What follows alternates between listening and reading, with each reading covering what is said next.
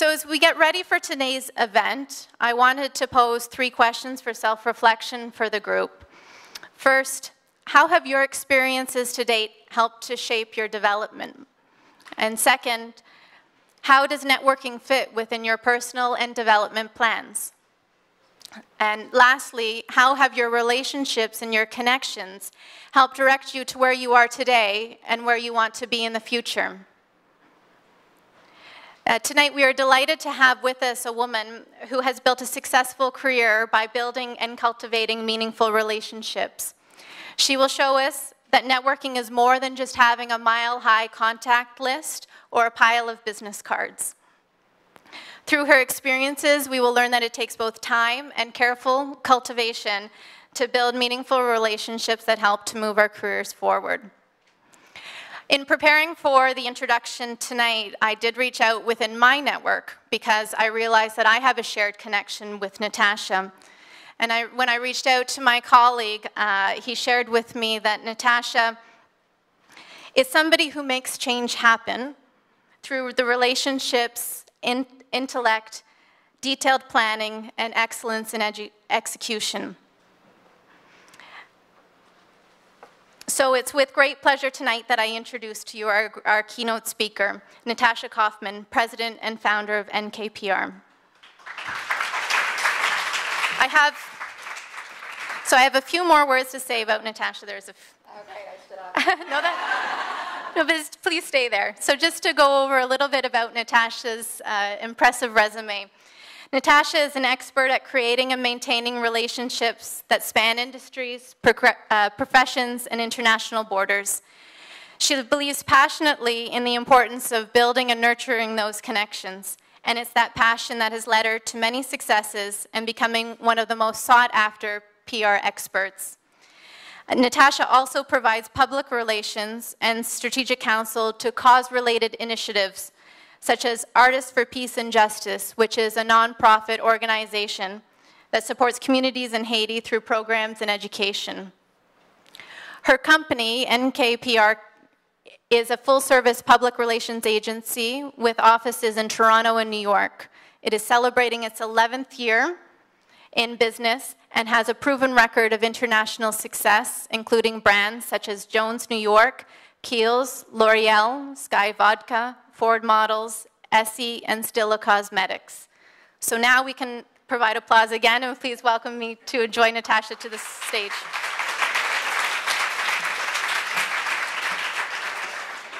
I have to tweet. Hold on. Hold on. Boy, you guys are so beautiful. Okay. All right. So I practice, by the way, in front of my dog. So not naked, but in front of my dog. Welcome. Thank you so much for having me tonight. I'm thrilled to be here and thrilled to a sold-out crowd. You never know what's going to happen. And I think I emailed you, and I'm like, does anyone care? So happy that you do care. When I was first asked to speak about networking, I thought, what an interesting topic it is for me. I built my career on networking, and I suppose, although it never felt like that until I was asked to speak about it with you tonight, it's interesting. You know, for me, it's so inherent to who I am and what I do, but it's a thing. Like, I think networking is really difficult for a lot of people, and I just want to make sure that what I take you through tonight is actually meaningful and valuable to you. I know for me that I've tried to live my truth and really treat people the way I want to be treated. And perhaps in doing so, I've been fortunate enough to foster and build an incredible network of support. When I started NKPR 11 years ago, it was much easier than it is today to engage and interact. I'm a big believer in actually connecting and fostering relationships the old-fashioned way. And in many ways, having tools like LinkedIn can be confusing to that process. And I know that it was a really useful tool for you to sort of find that connection, but when I started my career, there was no LinkedIn, and you just had to do it the old-fashioned way, where you picked up the phone and you really connected with people when you saw them. And I think it's actually harder for a lot of you today than it was for me when I started out. I tried to really break down what are the most important aspects of networking that I can share with you that will be meaningful and of value. I broke it down into 5 key points. And throughout the next 20 minutes, I will take you through what I feel are the most important aspects of networking today and what have been my key learnings over the last, I guess, 11 years.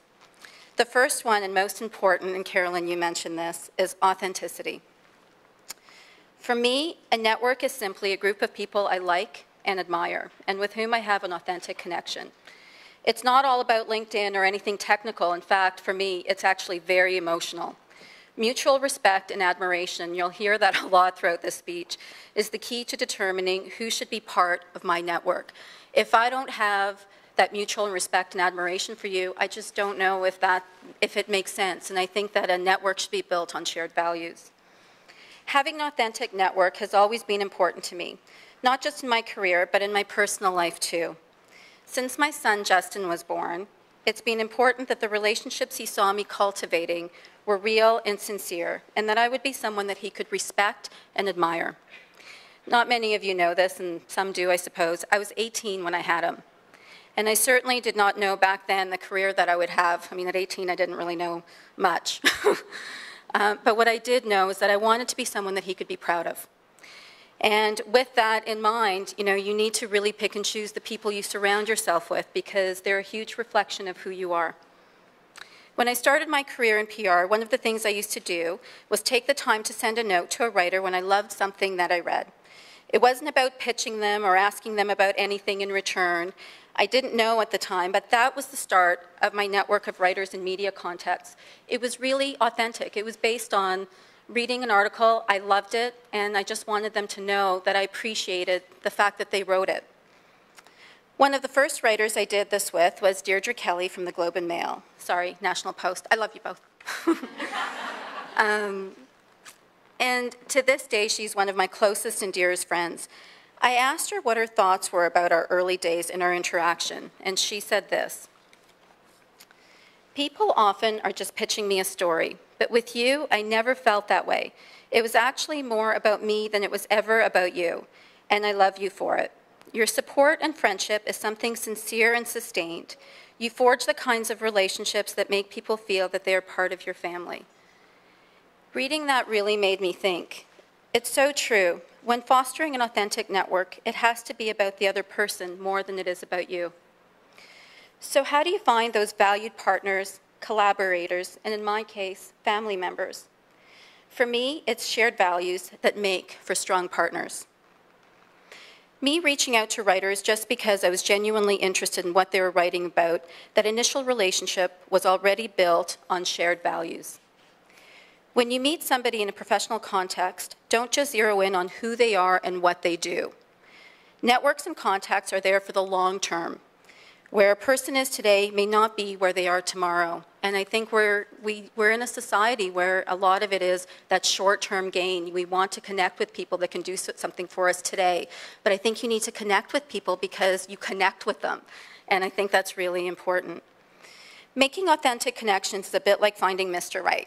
I'm all about relationships. This is good. It can happen anywhere, anytime. It's really about being open and then being brave enough to ask for a phone number or business card or seek them out for lunch or for coffee. I have a tattoo on my left arm that says, "Be brave."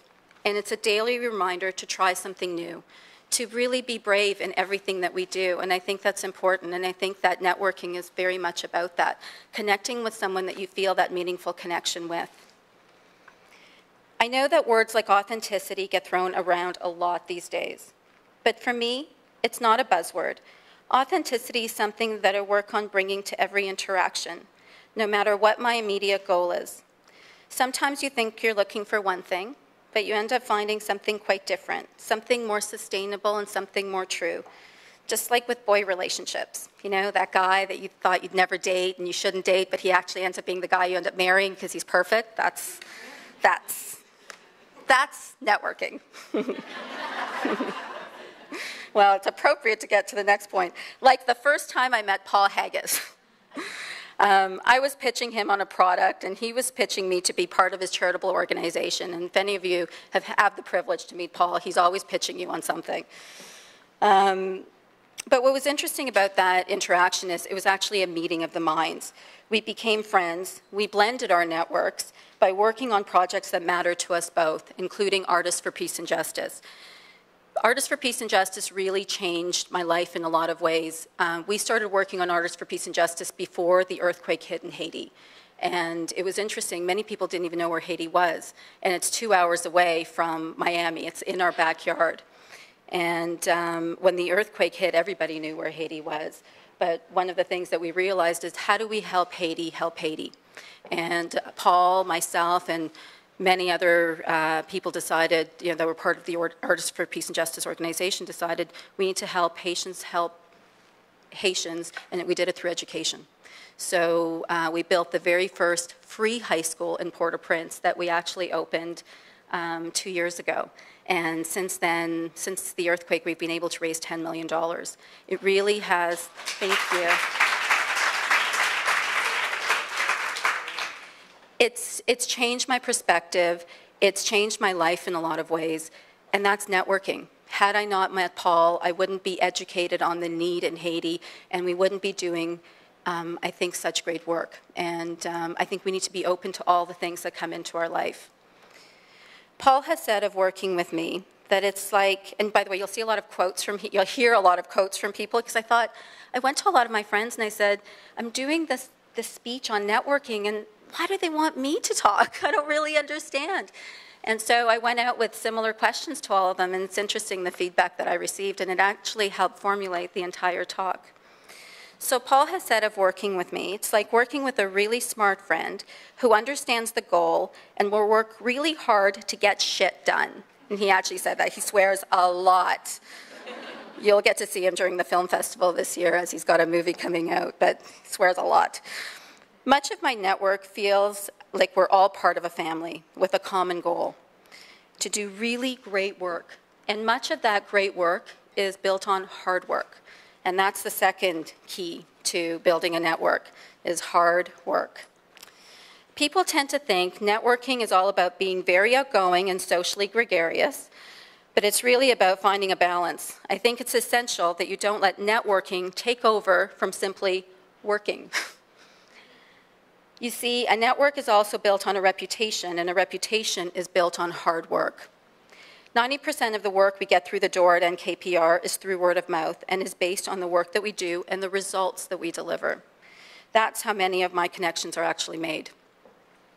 Even in the early days, before I became me, while being at university, I had a part-time job at one of my favorite stores, Mendocino. We love Mendocino, don't we? Yes.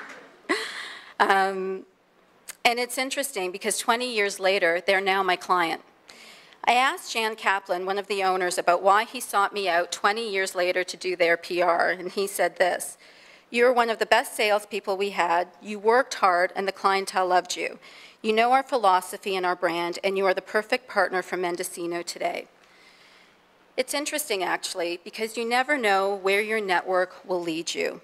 And 2 decades later, the hard work, the dedication, and the mutual respect and admiration 20 years ago came full circle with Mendocino.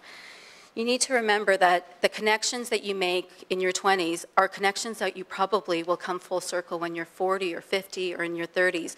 So you need to really be mindful of that, because sometimes it's that short term and you forget about the person, but you really can't do that. Like, your behavior matters, and I think we need to really be mindful.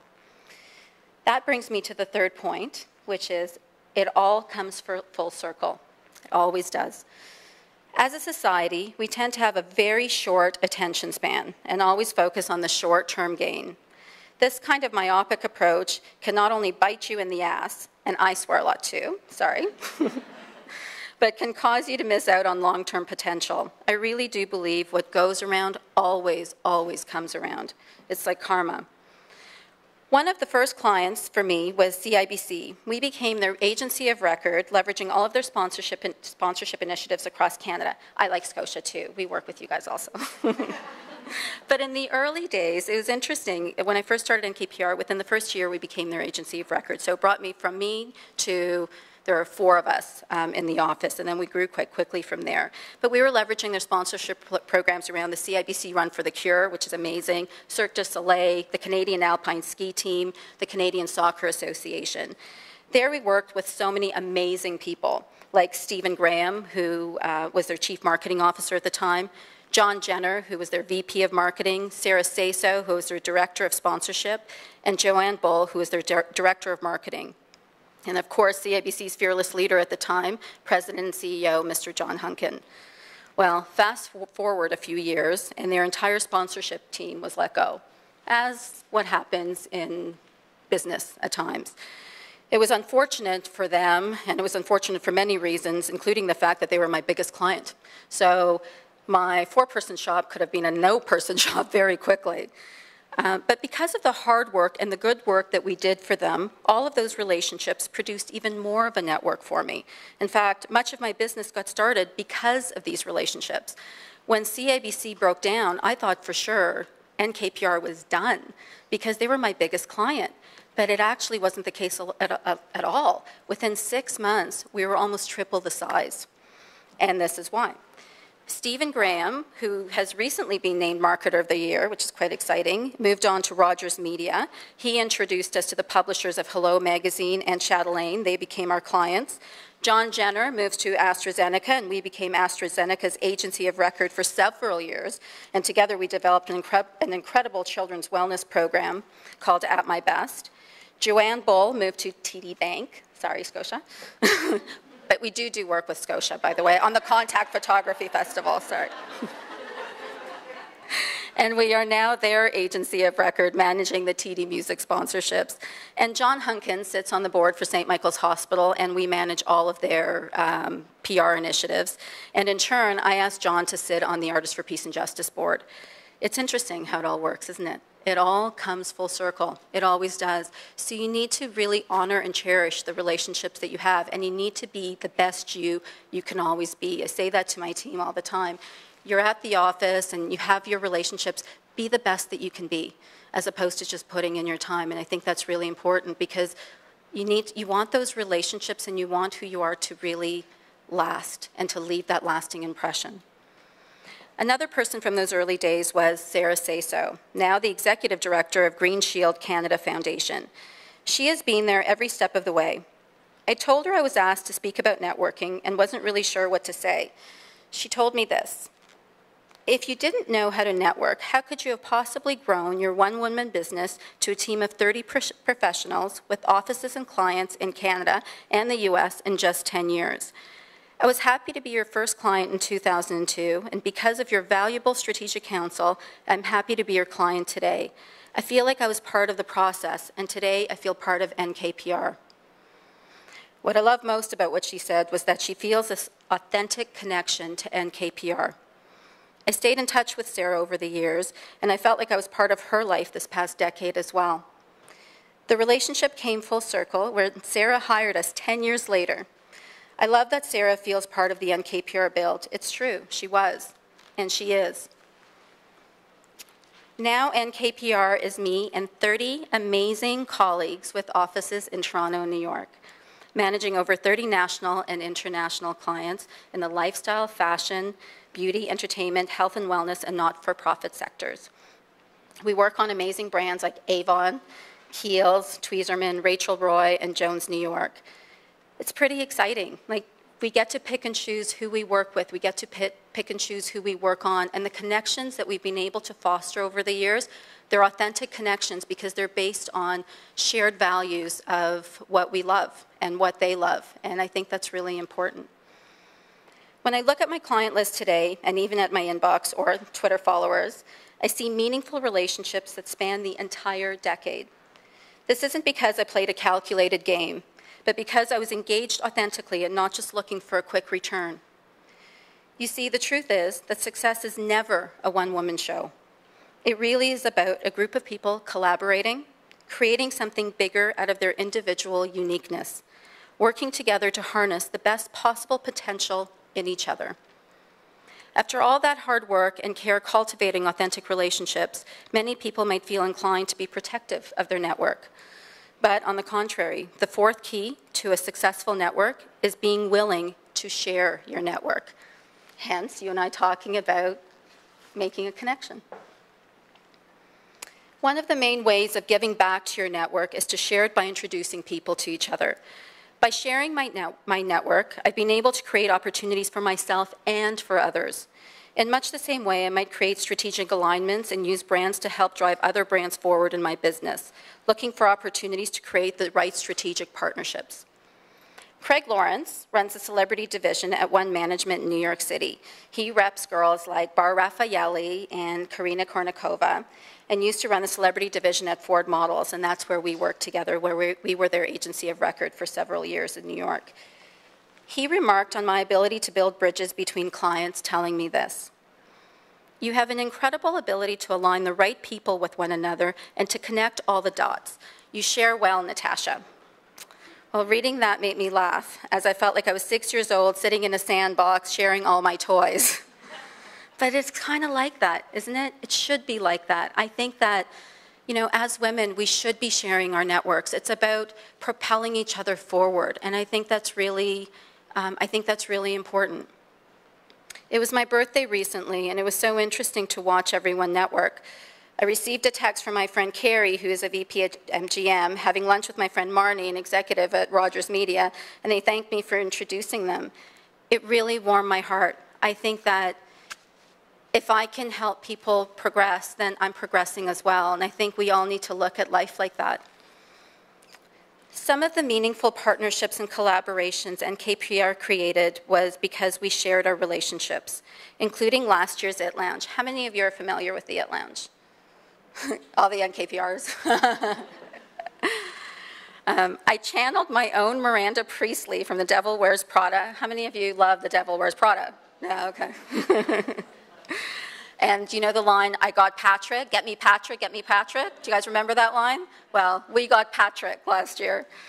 We brought Patrick Darmarchelier to Toronto for the first time in his career, which is interesting, to photograph celebrities during the Toronto International Film Festival.